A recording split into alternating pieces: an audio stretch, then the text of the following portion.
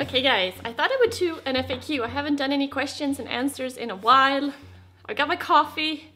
I'm a little tired because I have a baby that refuses to sleep at night anymore. But yeah, here we go. By Mark Designs says, "Hey Linn, what is your educational background and what led you into being a maker/woodworker?" So when I went to school, I was all into the languages and the social sciences and all of that. So I did not really do design work in school or anything like that, although I did do woodworking when I was a kid, you know, like in 2nd, 3rd, 4th grade, something like that. But when you are a kid, you know, you just go through the motions. And while I liked it, I did not really get absorbed into it at that point. It wasn't until we actually bought our first house and started working on furniture and things that we really wanted that I got into it fully. Especially the woodworking part. I mean, I've always liked to make things, and I always did a lot of sewing and painting and all of that. But the woodworking is a whole different thing, I think, in many ways. The woodworking is just awesome because it enables you to do so many things which otherwise, you know, these days, okay, when I'm thinking about our house and I'm thinking about like all the things that I want to do, you know, furniture I want to build, and then I think, oh God, can you imagine if you weren't able to do things? Like how difficult would it be and how expensive would it be, and you wouldn't be able to custom make anything and fit anything for your space. And then I think, well, everybody should learn how to do this because it's, you know, and it doesn't always have to be complicated. You know, you can do something with plywood and pocket holes or simple joinery and framing lumber, and you can create some really cool, you know, pieces for your space. It's such a privilege to be able to do these kinds of things, and I love doing it. Robert Villa says, "Do you sell your work somewhere?" Not really. I mean, I have my website, darbinorvar.com, where I sell a couple plans and some of the wax polish, but you know, I don't sell any of the products that I make. You know, I make everything for myself or for friends and family, that kind of thing. I often think that what my work is the videos in many ways, and it's not really about creating the product so much. Hi, what do you use to design your projects? Paper drawing or computer? So I used paper drawings, and that's what I've been doing for all this time. However, lately I started playing around with the SketchUp because I was thinking about how I really should get into that more, because I just think that it should shift my brain a little bit, and I always like to shift your brain whenever possible. So the shop is kind of in a big, constant state of flux, I suppose you could say.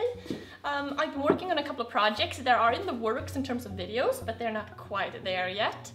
One of which is the tool wall behind me. It's a power tool and charging tool wall, which is going to help clean this space up a lot. So that's kind of nice.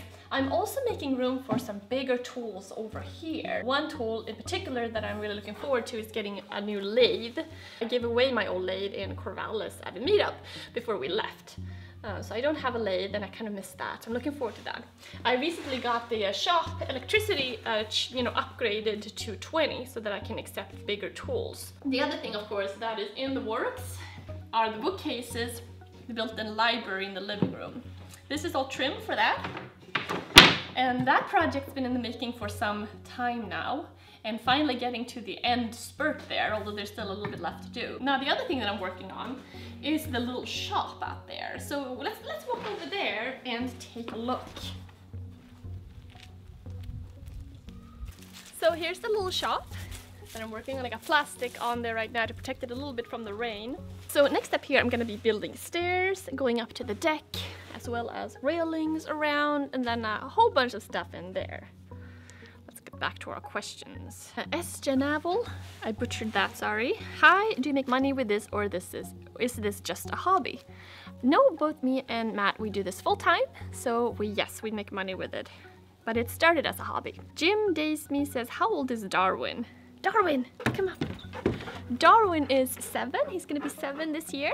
Although he's got a lot of white, so he looks a little older, but he acts kind of like a big puppy. Andy from Glass Impressions, hi Andy, says, what is your favorite tool? Usually when I get this question, I kind of say whatever I'm using at the moment the most.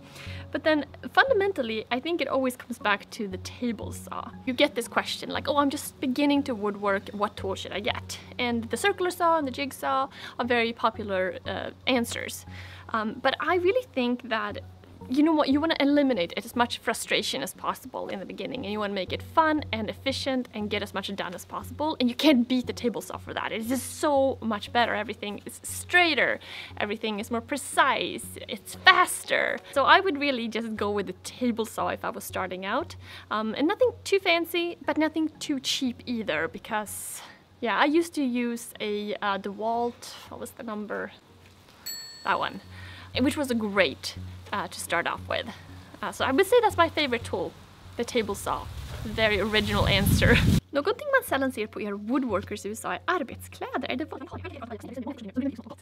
So Örjan here is wondering if you woodworkers in the US aren't wearing overalls or work clothes normally, and I don't know about that. I mean, I guess if you're watching people on YouTube, they often are working in their garage or at home, so they're not on a job site or anything like that.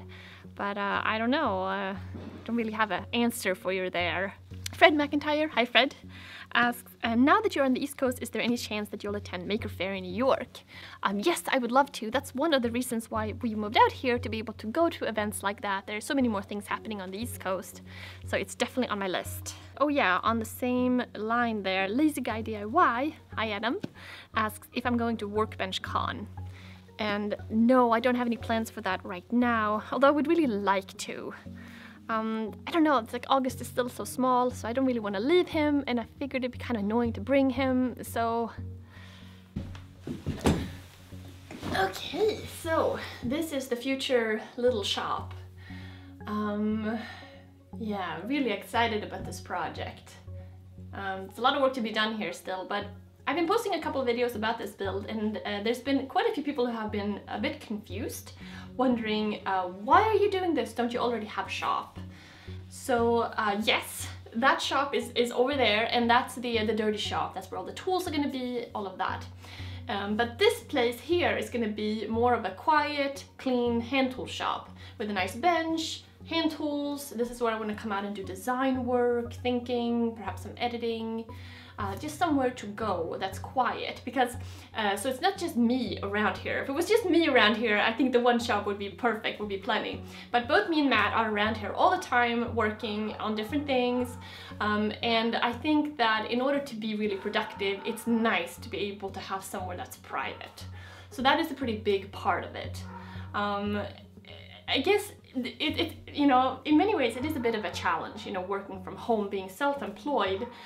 What is that saying? That the enemy of working from home, the fridge, the couch, and the bed. And you have to come up with strategies to stay motivated, so you don't fall into those. Every now and then you fall into those traps. But staying motivated and keeping focused is a major thing. So lately I've been really trying to come up with ways like how to stay more productive, and I think a major part of it is having designated spaces for different tasks and different things. So that's why I'm thinking, okay, the outdoor shop, that's where all the actual work takes place. That's where all the cutting and most of the woodworking takes place. But then having somewhere else to go for the actual design work and the editing and cleaner stuff like that, that's private and quiet, is going to be a major thing. The other thing we did is we had the Tinker desk with all the electronic stuff inside the shop, which was not really a great fit. It was never meant to be permanent. But we actually moved all that stuff inside the house for now. Because dust and electronics don't really go together. Plus, there's no privacy. There's nowhere to kind of just go and really get focused on work. And staying focused, I think it's a really big difficult thing. Niklas says, var I Sverige kommer du ifrån? So it's basically asking, where in Sweden am I from? So I grew up in Nyköping, outside of Stockholm, so in the Stockholm region. Blues Woodworking says, how do you get any work done with such a cute baby? Yeah, I asked myself that as well. Getting work done with a baby, I think, is a major difficulty, actually. Okay, so what I'm doing basically is, first of all, I'm scheduling everything around his naps. Right now it takes 2 naps a day, and I'm so dreading the day when he will take 1 nap and then eventually none. So I'm really trying to be very efficient when I have the time away from him. And then my mother-in-law, who lives here with us, she also takes care of him quite a bit. So when I really need to push through and work during other hours, she takes him for you know, an hour or 2. So that's kind of the setup I have, and then I also try to get to work once he goes to bed at night. So that's one thing. And lately though, he has decided that he doesn't like to sleep at night for some reason. I guess children go through these circles, so we're all a little bit tired. But yeah, it is very difficult. I think the most difficult thing is to get completely, you have to be so efficient with your time once you have it. So you have to really focus on it. Of course, it helps that I'm not doing this by myself. I mean, me and Matt, we're both doing this together. So, God, I'm thinking about people who are doing this all by themselves and, you know, who maybe have a child to care for or something like that. And God, I mean, because we can divide tasks, so I don't have to do like the complete thing, and he does a lot of, you know, prep work or design work or other things. So it lessens the burden a lot, but still, it's really hard to be as productive as you would like. Let me just put it that way. I would like to be much more productive, and I'm trying to figure that out. One of the reasons then, you know, why I want to do this shop is to create a better situation, a better setup. I think structure is very important. I think it kind of determines how we behave so fundamentally. So if you have things set up in a way that makes it easier for you, I think that is huge. So that's what I'm trying to do. Roger904 says, do you miss the West Coast? We live in Georgia and would love to go out west at some point. I guess the grass is always greener. I guess it is, but so we lived here now for 6 months. We lived in Oregon before this, and now we live in Virginia. And one of the reasons why we wanted to move here was, well, we wanted more property and a bigger shop and, you know, more space to play. And we were a little bit sick of the Oregon, the rainy season, which is, you know, most of the winter and the spring, fall, very dreary and gray there. And so far, it's been really good. I've been really loving living out here. It's crisper. The days, there's more sunshine. It's not so gray and dreary. I mean, it's colder at times, but today it's like a freak day. It's February and it's like 70 degrees. I can't believe it. I'm just like, this is unreal. I don't understand this. Like my brain is not connecting. It's really weird. But it's really nice at the same time. Of course, the summers are really humid and there's a lot of bugs, which I don't love the bugs. Of course, we're also living in the country, which is a change. Previously, we lived in a college town, which was really nice. I do miss that in some ways. Being able to just walk around, going downtown, going to coffee shops and restaurants, and that way, you know, that was very nice. On the other hand, we have more space here to do things, to build things, which is what fundamentally I want. So it's a bit of a trade-off. As someone else in the Richmond area, I struggle with finding good materials. Yours always look 1,000 times better than what I find. Any suggestions for places to shop? So first of all, I haven't been here very long. I don't really know the area that well. And I haven't really found that many places either. So in terms of lumber, Hackett's Lumber in Palmyra is really nice. I'll put a link to their Instagram in the description. They have a lot of slabs, a lot of rough sawn lumber. So Colorado Hawkeye says, where did your love of tinkering come from? Where is your vision for your use of electronics? It's funny with the electronic stuff, because I find that, you know, you make videos about whatever it is that you're doing at the moment. And so right now I'm doing a lot of construction work and organizing stuff, and then the electronics get kind of pushed aside a little bit. And electronics in general it was never really my strong side. That's where Matt's really good. He does a lot of the tinkering and experimenting and prep work for those kinds of things. I really would like to integrate more Raspberry Pis and Arduinos in the future to create like really cool systems. Systems for the home, where you can measure things and capture things. I really would like to play with just solar panels and energy use and things like that in general. Because that's what we can do out here on this property, which is really, really exciting. Less finished projects in many ways, and more when you kind of test out concepts. That's where I really would like to go. Well, yeah, I think that's about it. If I didn't get to your question, perhaps it came in after I finished filming, I'm gonna save it and try to incorporate it into a later video. Otherwise, I hope you guys enjoyed it. Let me know if you have any other questions. Perhaps, you know, one thing sparked another and now you're wondering something else. But yeah, thank you guys so much for watching, and I'll see you soon. Bye.